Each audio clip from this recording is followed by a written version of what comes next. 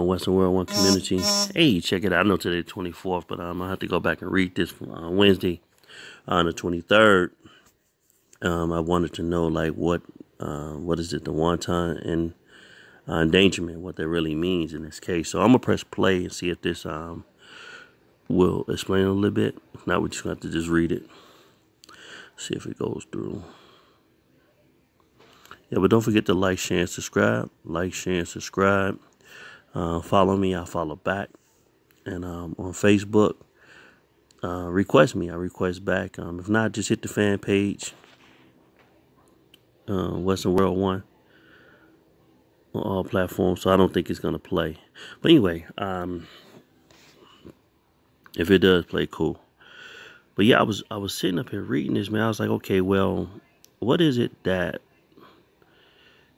when you look at something like I was looking at the what is it, it was something called like a felony something case or whatever. I was looking at that, like if somebody go commit a crime and the person that shoots someone and the shooter shoots somebody, and let's say the shooter got shot and he got killed in the process, and I was there, and now they charging me for both of the murders, which is considered foreseeable, right? And so I was like, okay, well, that's like for us, saying something like that. So when I started trying to go into looking at with the police situation, right? Because their laws, the law is the law, but they enforce the laws, and some laws it kind of bends the rules for them a little bit, or or according to, I'll just say it. I'm not gonna say bend the rules, but it's ways around this situation, right? That's what I want to say. Okay, still not playing. So here it says, a Kentucky grand jury indicted one of the officers on wanton endangerment charges in Breonna Taylor's case. The grand jury announcement on Wednesday that Officer Brett Hankison was charged with 3 counts of wanton endangerment in connection to the police raid on the night of March 13th. According to Kentucky law, a person is guilty of wanton endangerment in the first degree when, under circumstances manifesting extreme indifference to value of human life, he wantonly engages in conduct which creates a substantial danger of death or serious physical injury to another person. The word wanton itself is defined by Merriam-Webster as merciless and inhumane, being without check or limitation. Right. Wanton endangerment in the first degree is a Class D felony. If convicted, each charge holds a possible sentence up to 5 years. Taylor, an emergency medical worker, was shot multiple times by officers who entered her home using a no-knock warrant during a narcotics investigation. Then they said that they turned around and ruled and said that the officers did identify themselves, so they trying to rule that no-knock out of there. All right, the warrant used to search her home was connected to a suspect who did not live there, and no drugs was found inside. The use of no-knock warrants has since been banned by Louisville's Metro Council. Taylor's boyfriend, Kenneth Walker, opened fire when police burst in, hitting officers Jonathan Mattingly. Walker was charged with attempt murder of a police officer, but prosecutors later dropped their charge. Walker told the police he heard knocking but didn't know who was coming into the home and fired in self-defense. At a news conference, State Attorney General Daniel Cameron said Hankison and the two other officers who entered Taylor's apartment, announced themselves before entering the apartment and did not use a no-knock warrant. So that's what he said, and he ruled it out. All right. Cameron said Mattingly returned 6 shots. At the same time, Officer Miles Cosgrove fired 16 times.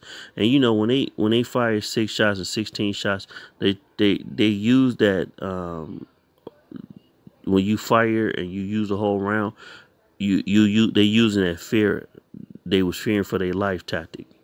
You know, they going under that. I was feared for my life. I don't know what that was or whatever. So it kind of rules out, you know, versus if you shoot 1 time or shoot 2 times, then you know what you're pretty much doing. Indeed, and this is my personal opinion, okay? So I'm going to say allegedly, all right? Breonna Taylor was struck 6 times, 1 shot fatal, Cameron said. According to Kentucky law, the use of force by officers Mattingly and Cosgrove was justified to protect themselves. Now, you see, that's where the justified comes in. That they say they were justified to protect themselves. That's something crazy. This justification bars us from pursuing criminal charges in Miss Breonna's death. Wow. Cameron said Hankison fired his weapon 10 times, including from an outside sliding glass door and through a bedroom window. Some of the bullets traveled through Taylor's apartment into a neighboring apartment. At the time, 3 residents were at home in the other apartment, Cameron said, including a man, a pregnant woman, and a child. Wow. There is no conclusive evidence, Cameron said, that any bullets fired from Hankison hit Taylor. Hankison was fired from the city police department on June 23rd. A termination letter sent to him by interim Louisville Police Chief Robert Schroeder said the white officer had violated procedures by showing extreme indifference to the value of the human life when he wantonly and blindly shot 10 rounds. Shot 10 rounds of gunfire into Taylor's apartment in March. All right, and you guys can kind of read on a little bit on it. No, matter of fact, I'm just gonna go ahead and do it, man. Hankison, Mattingly, Cosgrove, and the detectives who sought the warrant, Joshua James, were placed on administrative leave, reassigning after the shooting. During this special report, ABC's chief legal analyst Dan Abrams broke down further a wanton endangerment charge. You can see by the charges. You can see by the charge here, which wanton endangerment, which is not reckless homicide. The reason I'm comparing it to reckless homicide is because in both cases, you're basically talking about the same legal standards that someone fired recklessly, wantonly. Wantonly. Man, when I say that word wantonly, it sounds like I'm saying it wrong. And in cases of homicide, the victim would have been Breonna Taylor. Breonna, I'm sorry. Where we at? Here the grand jury is saying the victims that we're charging for is the neighbors, Abrams said. Wow, so they charged for the neighbors.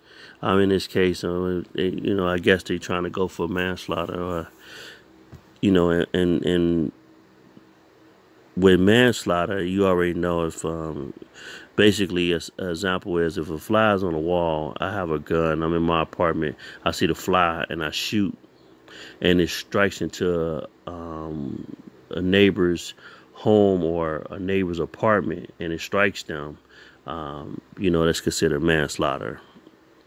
I don't know if it's 1, 2, or 3, the degree of it. Okay, I'm sorry.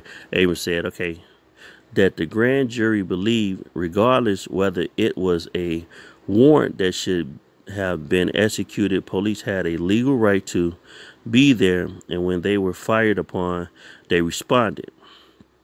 That is the legal explanation for why there is no charge of homicide, because it seems clear the grand jurors did not believe that they acted beyond the scope of the warrant except for Hankison firing that weapon, Abrams said.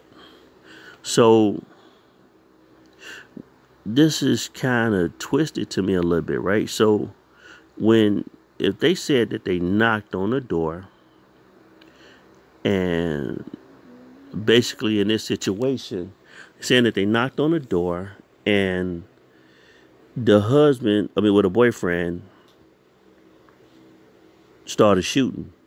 Now, if somebody knocking on my door late at night, I'm not about to shoot. And then if they also announce themselves as the police, I'm not about to shoot, right? So in this situation, to me, man, it's just like, okay, if they came in with a no-knock warrant, they just came in, bust in, boom, then automatically I'm going for a gun. And I'm about to shoot because I'm thinking y'all trying to break into my crib. And, you know, that's what it really sounds like more so to me than it does. They announce themselves, police open up. You automatically, if you got something or doing something, you automatically looking like, oh man, let me stash this, or, you know, as you see in the movies, oh man, let me put this up, or oh man, let me do this.